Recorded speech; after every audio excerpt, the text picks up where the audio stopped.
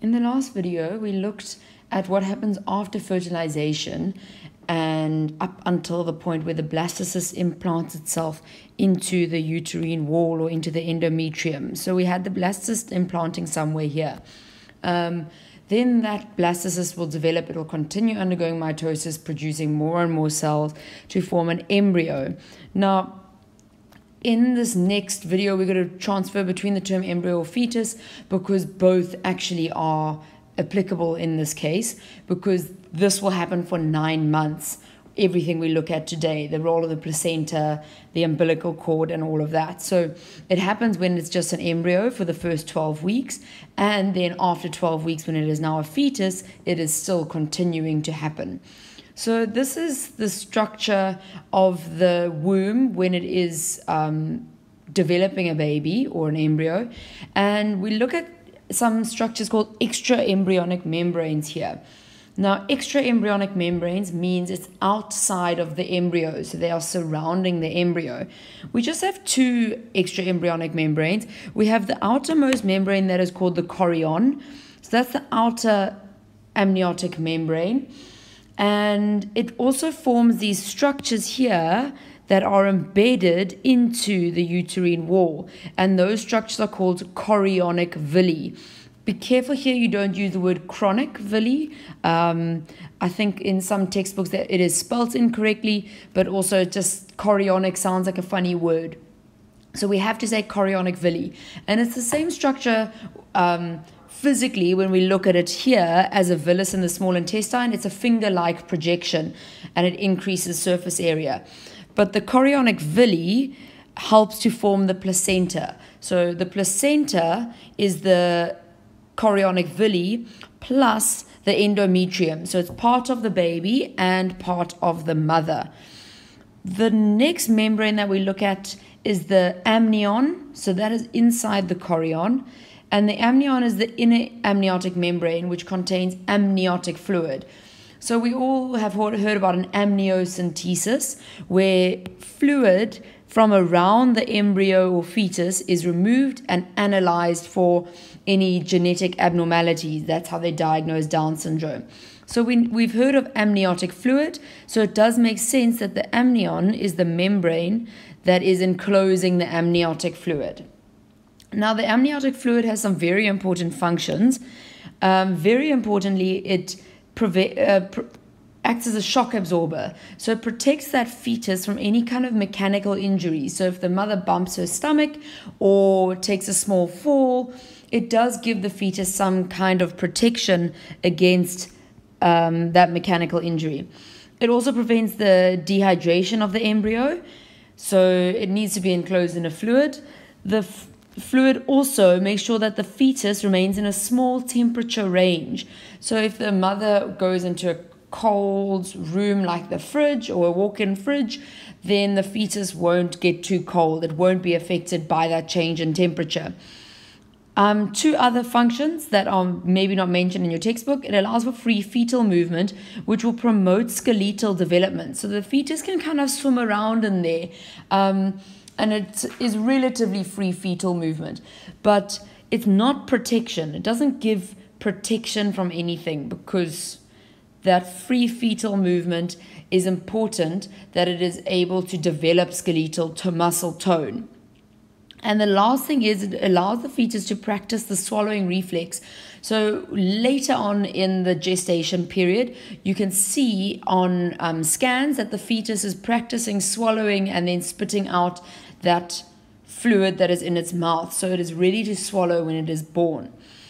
The last two labels here that we're going to look at is the umbilical cord. The umbilical cord is what allows the fetus to be connected to the mother, and it contains an umbilical artery and an umbilical vein. So the blood is going in both directions. And last thing, the placenta, it's where the embryo is connected to the mother, and it's made up of, like I said, the chorionic villi, which is part of the child or the baby, and the endometrial tissue. So it's this whole structure over here would be the placenta. So it's the structure where those chorionic villi are embedded into the uterine wall. And that's the placenta, which would be shed after birth as what we consider the afterbirth. just to point out that this is one of those very important diagrams that you could be asked to label and then give functions of the parts. But we're going to look at the placenta in a little bit more detail. Okay, so the placenta, remember, like I said, is this part over here where the baby's tissue is coming into contact, or the baby's blood is coming into contact with the mother's blood. So we've zoomed in on this little section here. So there's a little portion of the umbilical cord there, and that's that portion of the umbilical cord. This is the chorion, the outer membrane here, and these are the extensions of the chorion, the chorionic villi. So that's where the baby or the fetus's tissue stops. And this all contains fetal blood. So firstly, we need to look at the functions of the placenta. They're not too challenging. Some of them make actually perfect sense. So the main thing is it makes sure the embryo or the fetus remains attached to the mother. Without the chorionic villi being embedded in the endometrium, the fetus would very easily just be shed at an early stage. It also allows for the diffusion of useful substances like dissolved food and oxygen from mother to fetus. So the fetus obviously isn't eating. It is relying on the mother's intake of food and the mother's digestive system to then have the dissolved glucose, amino acids, all of that, and oxygen in her blood.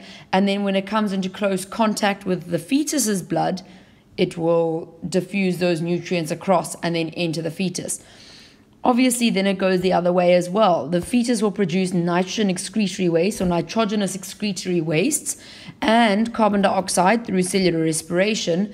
So it needs to get rid of that. And that's also the job of the placenta. It allows the diffusion, check the direction though, from fetus to mother. So the mother will be excreting her fetus's waste as well as her own. And the last function is actually that the placenta is able to produce its own progesterone. Now, just a reminder that progesterone's job is to maintain pregnancy. So once the corpus luteum has been formed, the corpus luteum is producing progesterone. And after 12 weeks, the placenta will start to produce its own progesterone to ensure that that progesterone secretion is high enough. And that will make sure that the endometrium remains nice and thick and vascular and glandular so that the placenta remains combined or attached. So let's have a look at the structure here. It isn't easy to understand. There is a paragraph in your textbook on it, but it doesn't have the diagram, which I find much more helpful.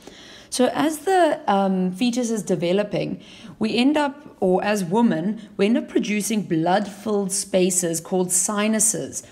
And they're filled with maternal blood. So they're kind of just hollowed out areas that have free-flowing blood in it. So this is the structure, this beige yellow color is what we call a maternal sinus, which is just a hollow space in the endometrium filled with maternal blood. And that blood, like I said, is free-flowing. It's not in arteries and veins.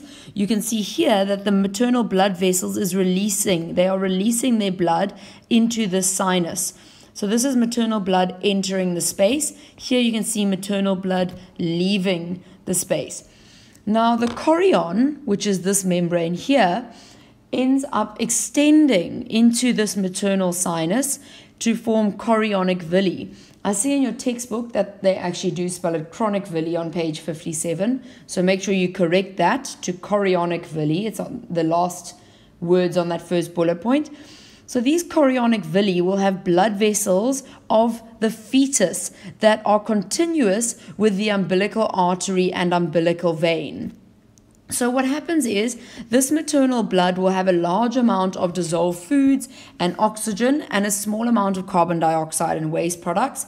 So that means that through diffusion at the chorionic villi, that blood, those dissolved nutrients and oxygen can diffuse into the chorionic villi and therefore into the umbilical vein eventually. So the umbilical veins job is very important. You must know this. It carries blood which is oxygenated and has dissolved food in it from mother to fetus.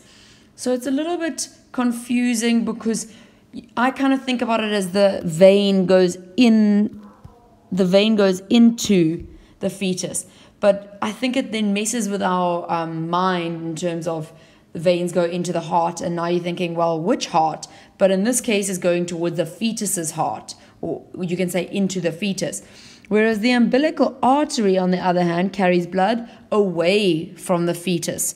And that blood will contain carbon dioxide, so it is deoxygenated, and a lot of nitrogenous waste. And that blood will therefore enter the chorionic villi, and those waste products will diffuse into the maternal sinus. So they will leave the fetus's blood, and they will eventually travel out of the placenta, and the mother will excrete it. It's important to see here that the fetus's blood and the maternal blood, which is in this beige space, are in very close contact to each other. They're just separated by the membrane of the chorionic villi.